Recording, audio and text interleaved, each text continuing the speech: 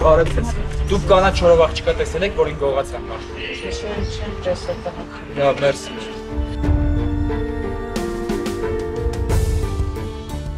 Երդվում եմ, էլ տենց բան չի կրկնվի։ Շուտ ինձ ստորես դու, ինչ տականք ես դու։ Ուզում ես գնաս, հարց չկա, 10 միլիոնը բեր դու ու գնա ազատ ես։ Մենք պետք է հանդիպենք, ես ձեզ պատմելու բան ունեմ։ Հա իհարկե Նադի ջան,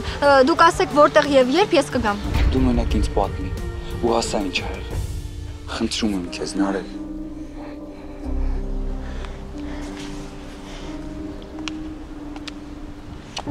Հիմա ինչ դավեր ես նյութում իմ ընտանիքի հանդեպ։ Չեմ հասկանում ինչի մասին եք խոսում։ Դու շատ լավ գիտես, որ Ինանո Արմանը 2 օրից նշանվում են ու շատ արագ ամուսնանալու են։ Եթե մի քիչ ուտ տեղակ պահեիք, էլի մարդ կբերեի ներսից է ֆոտոներ կանեին։ Բայց դե նենցա գիտեք, ժամանակը սուգր դրա համար մենակ սրանք ստացվեցին։ Ու նենցա, որ այս ֆոտոներն է վատը չեմ։ Լավ է, մերսի։ Ձեզ էլ շնորհակալություն, միշտ պատրաստ եմ։ Լավ եղեք։ Դե ասա ում ես սպասում։ Այս պատմության գլխավոր հերոսուհուն, Նարեին։ Նարեն ինչ կապ ունի։ Նարե։ Սպասի հեսա կգա կասեմ։ Նարե, արի ստեղ։ Ես էլ ԶԼՄ-ների ներկայացուցիչների եմ հրավիրել, իմ իմացած մարդկանց։ Դե ավելորդ բաներ չգրեն, էլի։ Բայց արժեր։ Արման, խնդրում եմ ինձ հանգիստ թող։ Չես տեսնում, որ ես ինձ վատ եմ զգում։ Ես ինձ ոնց եմ զգում։ Քեզ հետաքրքիր չի, ես ինձ ոնց եմ զգում։ Բայց դե դու գիտես, ես երբեք չեմ թողնի, որ Արմանս դրան սիրահարվի։ Իսկ եթե սիրահարվի, նատա կսպանեմ քեզ, նորմալ խոսա։ Ով է այդ էժանը, որ գա ու Ինայից տղա տանի։ Մի վարկյանում դրան փոշի կսարքեմ ու կանցնեմ։ Լսում եմ։ Ես Արմանն եմ։ Ճիշտն ասած, ես հենց նոր ձեր նյութը կարդացի, կցանկանայի տեղեկանալ Նարեի եկչուհու մասին, շրջանից եկած, ու կուզենայի նրան օգնել։ Կներեք, բայց ես էլ Նարեի մասին ոչ մեկին տեղեկություն չեմ տալու։ Այդ աղջկան հանգիստ թողեք։ Չհասկացա։ Այսինքն էլ ոչ մեկին ինֆորմացիա չեմ տա։ Համեցի, Նարե ջան։ Հեշտ գտար։ Հա։ Դուր պայմանեք իրա։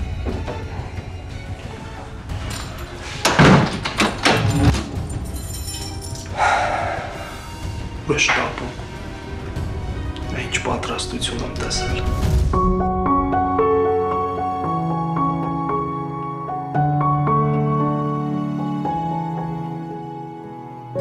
Իմ սրտում մի երազանք կա, որ թանկ է աշխարհս ու կյանքս եկավ փոխելով այս ուղին թեթևով հարճ է, բայց սիրտս ուժեղ է, պատրաստ է միշտ պայքարելու իմ հոգին ազատ թռչում է, ջախրում է դեպի երազանք ու կամինելի փչում է թռչում եմ ազատ քեզ այդքան ես պայպայել եմ պահել եմ գաղտնի քեզ իմ սրտում քո մասին միշտ երազել եմ սպասել եմ քնած թե արդում պաղոտում եմ երազանքս կատարիր դեր խնդրում եմ թող հաղթի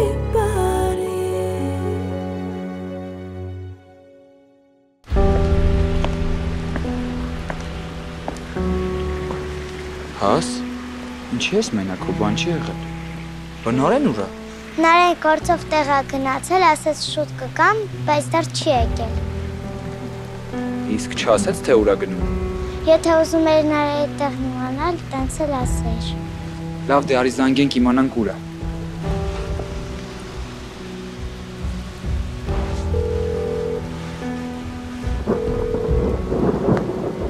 Չի պատասխանում, Հաս։ ծրվելի մեջ ընկել աղջիկ։ Ինչ ես ծրվելի մեջ ընկել, քեզ թանկ ես սաղում, հա? Համուզում ես շոու բիզնես մտնես, համար չես ուզում օրենքներով աշխատել։ Ես քո համար միշտ աշխատող չեմ, ոչ ուզում ես չերկես, ոչ ուզում ես հետս քնես, ոչ ուզում ես փողը տաս։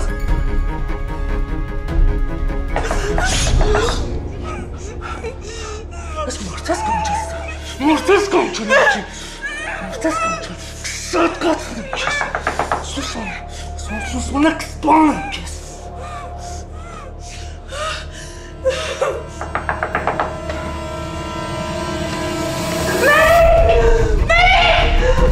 Նարե։ Բայց այդ տակամ գիտեմ, որ Նարեին տեղ ես պահում։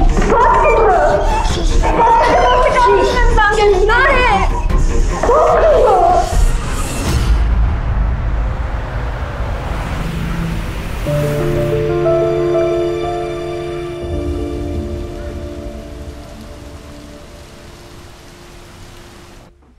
Մամ, ինչ ես ուզում ինձնից։ Լսի տղա ջան, մի ժամա խոսում եմ, ոնց որ պատի հետ խոսամ, մի հատ ռեակցիա չես տալիս, քեզ ընդհանրապես չի հետաքրքրում մեր գործերը։ Մամ, ուզում ես գամ սրճարանի բացմանը, խոսք եմ տալի կգամ, հիմա ինչ ես ուզում։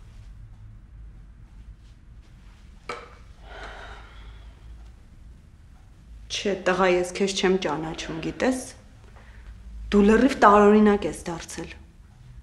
Իմիջայլոց այդ սրճարանը վաղը չեմ ուսորը քոնն է դառնալու։ Ու ես ինչ անում եմ, քո ու քրոջդ համար եմ անում։ Կարող էիր մի անգամ դեմքիս նայել, ժպտալ ու ասել շնորհակալություն, մամա ջան։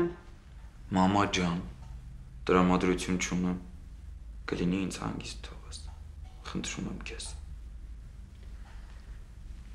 Չէ, ես լուրջ չեմ հասկանում քո հետ ինչա կատարվում։ Ինձ արդեն անհանգստացնում է, գիտես այս փաստը։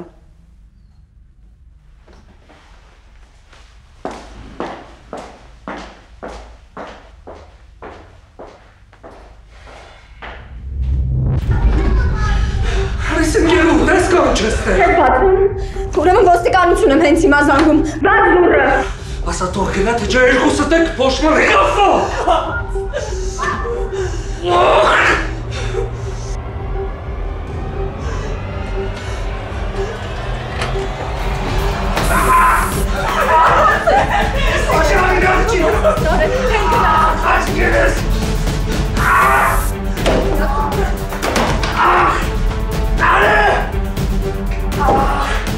Փոշմանելու ես աղջի։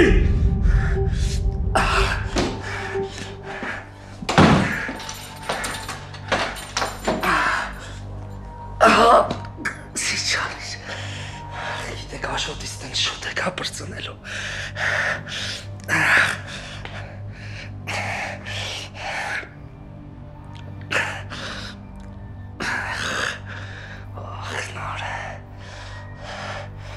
Սմբատ, լսի, մի հատ շուտ, մի հատ հաստի է պետք ճշտել, պետք է ճշտել այդտեղ ով է ապրում, հա, գրի։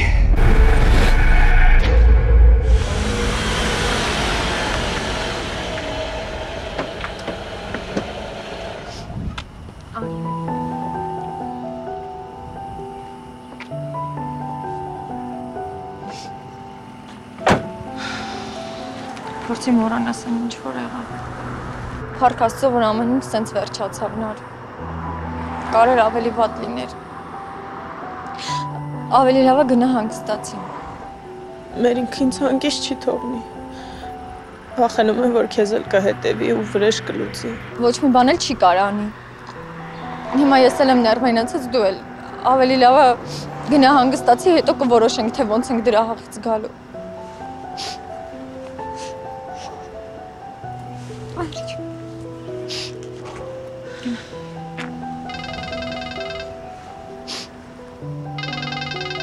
Արման։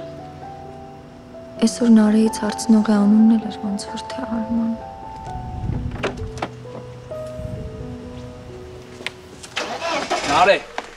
Նարե կանգնի, դու պիտի ինձ բացատրություն տաս։ Իսկ ես ինչի պիտի քեզ բացատրություններ տամ։ Ես հասկանում եմ, որ իմ պահվածքը շփոթեց դու քեզ, Բայց դու էլ ինձ հասկացի։ Ես սիրում եմ քեզ։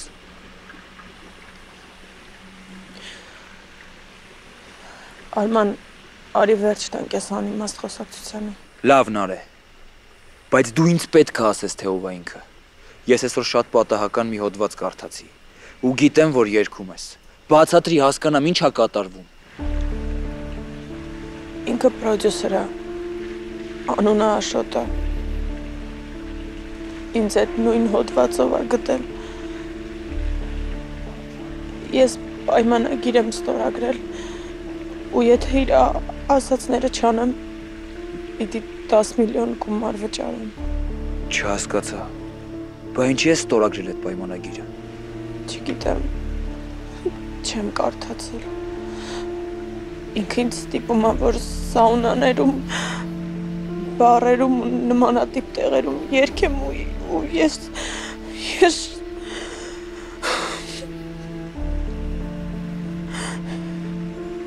վերջ, իմացար, հիմա կարող եմ գնալ։ Ինչի ինձ շուտ չես ասել։ Ինչի ինձ չես ասել, Նարե։ Որովհետև ինքը շատ վտանգավոր մարդ է։ Ես իրավաբան եմ, Նարե, ու կարամ քեզ օգնեմ։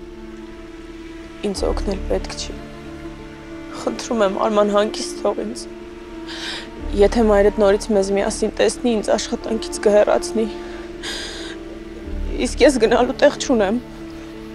Ոնց թե գնալու տեղ չունես։ Հերիքա հարցեր տաս։ Ուղղակի հեռու մնա ինձնից։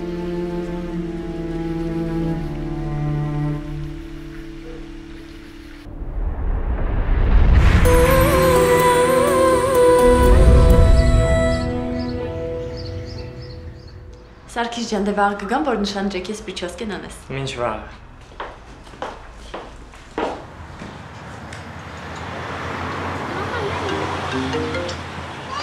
Հանատ։ Ին, պրիվետ։ Ոնց ես, որտեղ ես։ Լավ, դու ոնց ես։ Սալոնում էի։ Ոչինչ։ Ին, նսի կներես, բայց չեմ կարող նշանջրեկից հետո party-ին գալ։ Ինչի՞։ Ինչ ա եղել։ Դե գիտես աղբորս տեսակը։ Այն ծնունդիս օրվանից հետո մինչև հիմա կյանքս ուտում է։ Հիմա էլ որ ասացի իրեն էլ ես հրավիրել, ասեց ոչ ինքն է գալու, ոչ ես։ Չեմ հասկանում, բայց ինչի համար։ Դե աղբորս դուր չի եկել, որ այն օրը Արմանին հարբեցրել ես ու մնացել ես մեր տանը։ Բայց ինչ ղզիկն է աղբերդ։ Ինա նորմալ խոսի։ Ոնց ուզում տենց էլ խոսում եմ, մենակ ղզիկը կարար տենց ստից բաներ խոսար։ Չեք գալիս մի էլ եկեք, դուք գիտեք։ Ինա վերջացրու։ Առանց ձեզ էլ ամեն ինչ շատ լավ կանցնի, հանգիստ եղեք։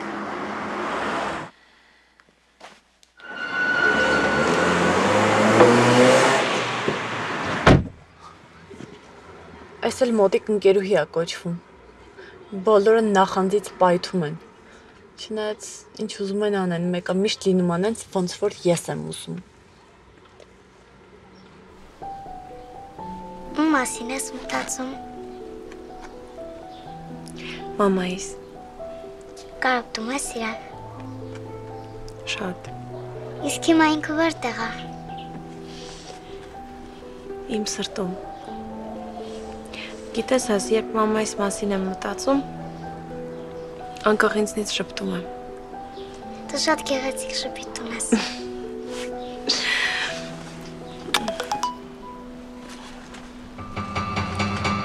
Գիտեմ ում տանն ես աշխատում, դու փող չունես, որ պարտքդ տաս։ Նելի Հակոբյանը զատո լիքը ոսկի ունի։ Ուրեմն այդ ոսկիները բերում ես ինձ, թե չէ Նելին ամեն ինչ կիմանա։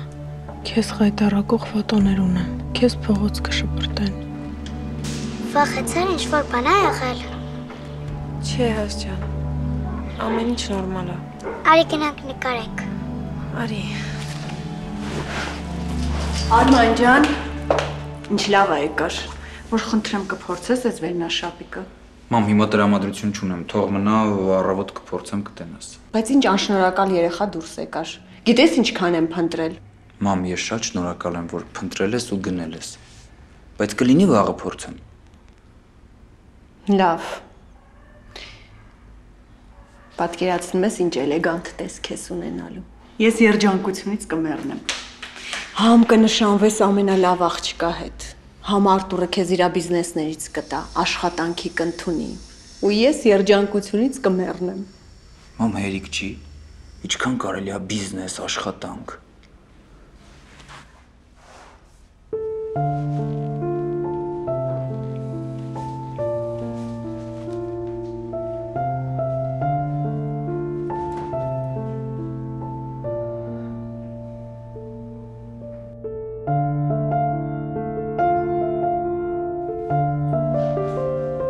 Նարե։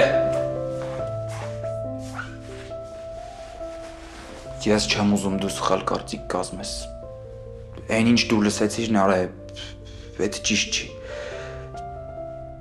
Ինձ ոչ Ինայի փողերն են հետաքրքրում, ոչ էլ Ինայի հոր պաշտոնը։ Ես ով եմ, որ կարծիք ունենամ։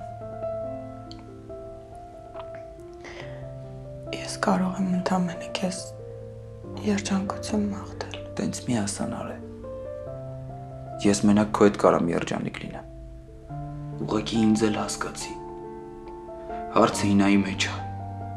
Եթե Ինայի ասածները ճիշտ են, ես ուղղակի չեմ կարող իրան մենակ թողեմ։ Ու հավատա, ես հիմա պատասխան եմ տալիս։ Ու իմ պատասխանի գինը քեզ սիրելով քեզնից հեռու լինելն է։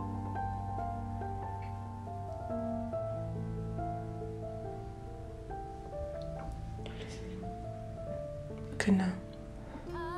Չեմ ուզում գնամ։ Գժվում եմ արդեն։ Չգիտեմ ինչ անեմ։ Չեմ ուզում գնամ։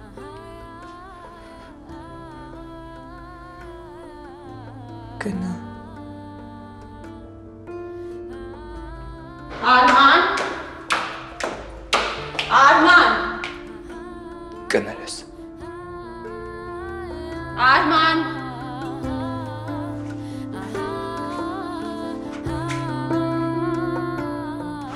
Արագացրու, հա? Սրճարանում մեզ են սպասում։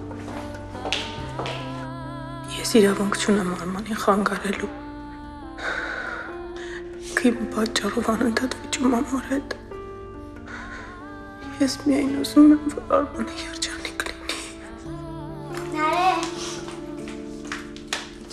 Պապաս խնդրեց, որ բարձրանաս վերև կգաս։ Հա, կգամ։ Գիտես, համար մենք գնալ ենք սպասնել։ Ես մեկնեմ, վերև կամ։ Բարև ձեզ։ Բարև, այն անգամ քեզ շատ վախեցրի։ Պատկերացնում եմ Նելին գլխի տինջոյին դրած կլինի։ Կներես։ Չէ, ամեն ինչ նորմալ է։ Ձեզ սուրճ հյուրասիրեմ։ Չէ, շնորհակալ եմ։ Դու լավ աղջիկ ես երևում։ Արմանս քեզ շատ է հավանում։ Մենք Արմանի հետ հաճախ ենք սուրճ խմում։ Քո մասին էլ պատմել է։ Իրան հենց քեզ նման աղջիկ է պետք։ Ինան Նելիի պրոյեկտն է։ Արմանս շատ նրբանկատ տղա է։ Չի ուզում իր 100 տարվա ընկերուհուն ցավ պատճառած լինի։ Բայց սխալ է անում։ Չէ, Արմանը հասնիվ է վարվում։ Արմանս ջահել է։ Չի հասկանում։ Չի հասկանում, թե դա անելով ինչի առաջ է կանգնելու։ Չի հասկանում, որ այդ աղջկա հետ ամուսնանալով 3 հոգու դժբախտացնում է։ Պապ գնանք։ Եկան աղջիկ ջան։ Աս ջան, ես էլ գնամ ընկերուհուս հանդիպեմ, հենց վերջացնես դու ինձ զանգի, լավ։ Դե մենք գնացինք։ Ստեսություն։ Ստեսություն։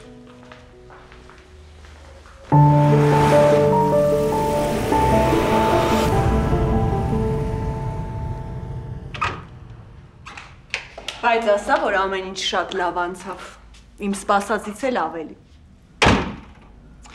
Ում հրավիրել էինք, սաղ եկել էին։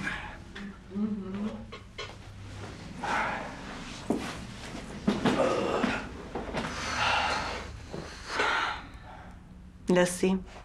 իսկ տեսար ինչ բաժակաճառեր էին ասում, ինչ մաղթանքներ, որովհետև շատ բարձր մակարդակի վրա էր ամեն ինչ։ Մանումա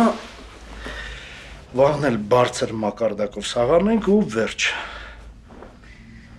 Ինչի դուք հասկացում ես, որ մեր երեխեքի նշանդրեքը բարձր մակարդակի վրա կլինի։ Չգիտեմ։ Նելի մի բան եմ քեզ ուզում ասեմ։ Եթե հանկարծ քո տղեն դժբախտացրեց աղջկաս, ես Չգիտեմ ինչ կանեմ տղոտ։ Շատ հետաքրքիր է, գիտես, իսկ ինչից վերցրեցիր, որ իմ տղան չի կարող երջանկացնել քո աղջկան։ Չգիտեմ, նել, այս վերջերս ինեմ շատ լարված է ու անհանգիստ է։ Այն օրն էլ տեսա ոնց է սենյակում պարկած լաց լինում։ Չէ, հնարավոր չի։ Չի կարող այդպիսի բան լինել։ Դες բաններ ասի։ Հանկարծ չնեղանաք ինձնից։ Արմուզում եմ մեր սվադիբնին նենց տեղ գնանք, որ անպայման ծովափ լինի, արև լինի, զագար ընդունենք, իրիկուները փարթիների գնանք, չես պատկերացնում ինչ լավ է անցնելու։ Արման։ Կներես ին մտքերով էինք գել, ինչից էինք խոսում։ Դա էլ բացարձակ կարևոր չի։ Ինա ասեցի չէ կներես, ինչից էինք խոսում ասա։ Մի տեսակ ես զգում եմ, որ դու չես ուրախանում մեր նշանադրությունից։ Էլի սկսվեց, էլի նույն թեման, էլի նույն խոսակցությունը, չէ։ Այսինքն քեզ չի հետաքրքրում մեր ամուսնության թեման։ Բայց մենք հələ չենք ամուսնանում, Ինա։ Այդ ամուսնություն բառից տենց վախեցար, հա։ Ինչա հետդ կատարվում, Արման։ Ինա։ Լավ իշի, այս կյանքում ես ոչ մի բանից չեմ վախենում։ Ուղղակի ես չեմ սիրում, երբ ինձ ստիպում են։ Այսինքն ուզում ես ասես, որ մեր նշանադրությունն ու ամուսնությունը ստիպողաբար է։ Չէ, Ինա, ես տենց բան չասեցի։ Ուղղակի ես չեմ սիրում, երբ ինձ ժամանակից առաջ են գցում։ Ես լիքը գործեր էի պլանավորել, լիքը բաներ էի մտածել, բայց դու ամեն ինչ խառնեցիր իրար։ Իսկ ում պատճառով այդ ամեն ինչը խառնվեց, կամ ինչի խառնվեց։ Եթե սենց հա, ուրեմն ավելի լավ է հենց հիմա գնանք ծնողներիս մոտ, ասենք ինչա կատարվել ու վերջ։ Ես այս ամեն ինչից արդեն հոգնել եմ։ Արի վերջացնենք։ Ուրեմն մենք ոչ միտեղ չենք գնա, ոչ էլ կգնանք քո ծնողների մոտ, այս թեման կփակենք ու էլ չենք խոսա։ Ամեն ինչ նորմալ է։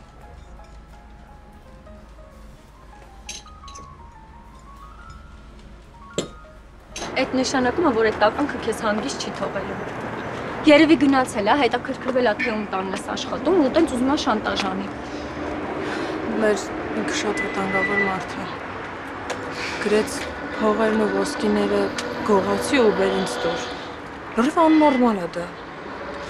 Լսի, իսկ եթե մեր խմբագրությունում իր մասին մի քանի բան գրեմ։ Չէ, մեր խնդրում եմ նման բան չանես։ Մեր խոսք տուր, հետո քո հետևից է ընկնել ու խոսք տուր երթվի, որ չես անի։ Լսի, ես արդեն մի քանի հոգու զանգել եմ։ Հիմա լավ իրավաբան եմ ման գալիս։ Կգտնեմ ու կխնդրեմ այնպես անի, որ այդ պայմանագիրը չեղարկի։ Գիտես, Արմանն էլ է իրավաբան։ Հա, իդեպ, այդ Արմանը ձեր մեջ ինչ-որ բան կա։ Փաստորեն ճիշտ եմ նկատել։ Ինքը վաղը նշանվում է։ Ոնց նշանվում է։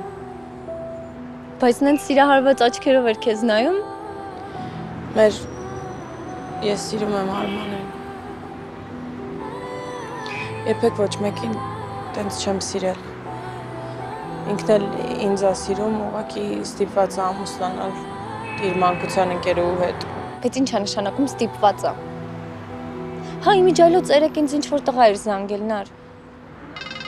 Մի րոպե կներես։ Ալո։ Նարե, արի գնանք տուն, քեզ եմ սպասում։ Լավ։ Ես պետք է գնամ, երեխան ինձ է սպասում։ Լավ, ջան, կզանգեմ։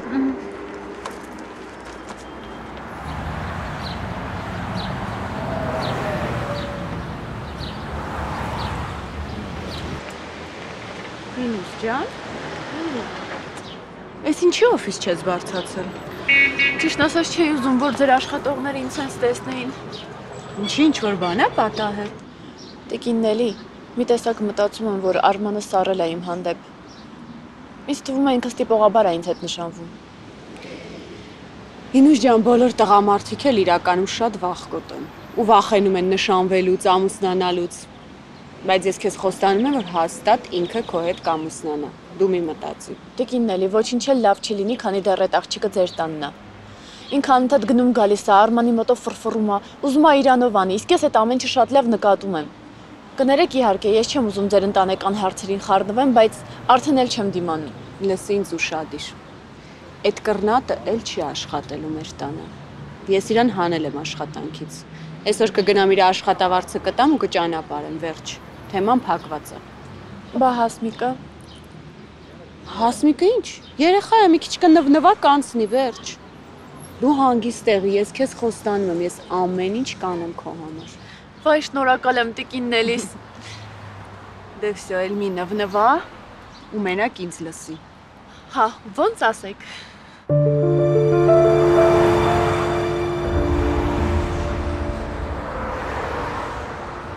Արե։ Նարե մենք պետք է խոսանք։ Մենք խոսելու ոչինչ չունենք։ Մենք պետք է խոսանք, Նարե, մենք պետք է խոսանք մեր ապագայի մասին ու մի լուծում տանք այս հարցին։ Ապագա։ Ինչ ապագա Արման։ Նարե, դու չես հասկանում, որ ամեն վայրկյան իմ մտքում ես։ Ես չգիտեմ ինչ անեմ։ Գնա պատրաստվի նշանադրությանդ։ Դու վաղը նշանվում ես ու մոռացի ես ամենը։ Եթե դու ինձ մի պատասխան տաս, հնարավոր է ես այս հարցին կարողանամ լուծում տամ։ Արման։ Հա, մամ։ Ինչ որ բան ա եղել։ Չէ, ամեն ինչ նորմալ է։ Աղջիկ բարձացի վերև Արմանին նշանդրեքի վերնաշապիկը հարթուկի։ Ես ինքս կգնամ։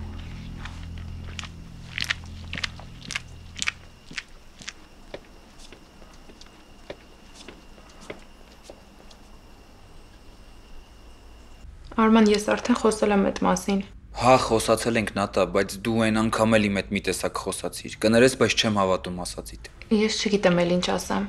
Նատա ինձ ճիշտը ասա։ Հասկանում եմ ինան քո ընկերուհին է, բայց իմ ճակատագիրն է որոշվում։ Ես պետքա ճիշտը իմանամ, եթե մի բան գիտես, ասա Նատա, խնդրում եմ քեզ։ Արման, ինան որ իմանա ես քեզ հետ sense երկար բարակ խոսում եմ, նեղանալու է ինձնից։ Առանց էդ էլ նեղացած է, որ չեմ գալու ձեր նշանի քեֆին։ Չհասկացա։ Ու ինչի չես գալու նշանի քեֆին։ Դե այդպես է ստացվել, չեմ կարող ասել։ Նատա ինձ չես խափի, ես զգում եմ, դու ինչ-որ բան թաքցնում ես։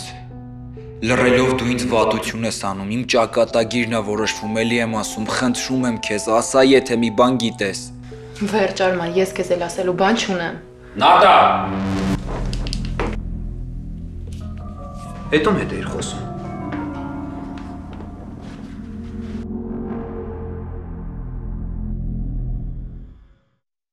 Ինչ անեմ, ոնց վարվեմ, որ ճիշտ լինի։ Ինան Արմանին սիրում է։ Իսկ Արմանը։ Բայց եթե Արմանը Ինային չսիրեր, այսքան տարի հետ ընկերություն կաներ, չէ, ես ոչ ոք եմ այս պատմության մեջ։ Շուտս կտրվում է։ Չէ, ես պետք է Արմանին ինձնից հեռու պահեմ։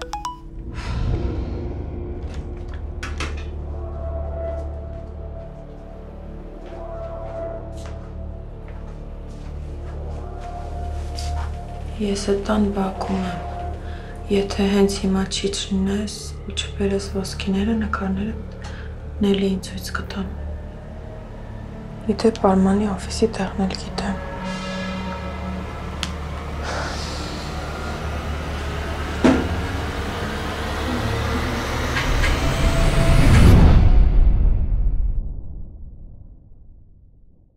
Աշխարհի ամենասիրուն փեսացուն ես դու։ Մերսի, մամ ջան։ Դե մի հատ ժպտա, այսօր տենց կարևոր օր է։ Գնալու ենք, նշանվելու ես, ծաղիկները պատվիրել եմ, մատանին պայուսակիս մեջ է, մնաց Հասիկը։ Հասիկ։ Ես ամբողջ գիշերը աչք չեմ կպցրել։ Մտածել եմ ու ինչքան մտածել եմ,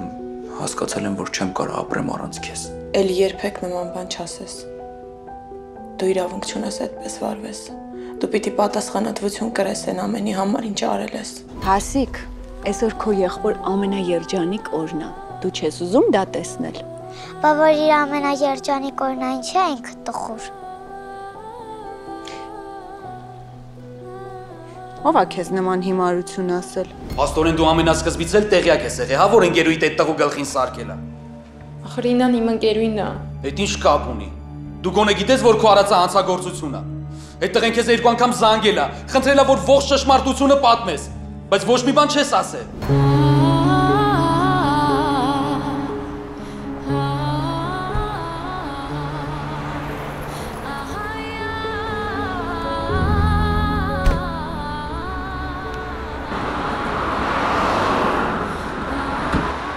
Գնանք օդանավակայան, խնդրում եմ։ Դու գիտես, որ Արմանը ուրիշ աղջկա է սիրում։ Գլուխը պատով է տալիս սիրումը։ Հաստորեն գիտեիր դրա մասին։ Տեղյակ էիր։ Բայց ամեն դեպքում համառում ես, որ Արմանս Իննայի հետ նշանվի, հա։ Մեր զանգել եմ քեզ հրաժեշտը։ Այսինքն գնում եմ պապայիս մոտ։ Ոնց թե գնում ես պապայիդ մոտ։ Մեր ես ուրիշ ելք չունեմ։ Շուտ ինձ հանգիստ չի թողնում։ Ուր անգերույց զանգում եմ հեռախոս տանջատած է։ Ինձ 10 րոպե առաջ է զանգել։ Ասաց, որ ինքնաթիռի մեջ է։ Ոնց թե ինքնաթիռի միջից։ Այդ այսօր պետք է իմ մոտ գար։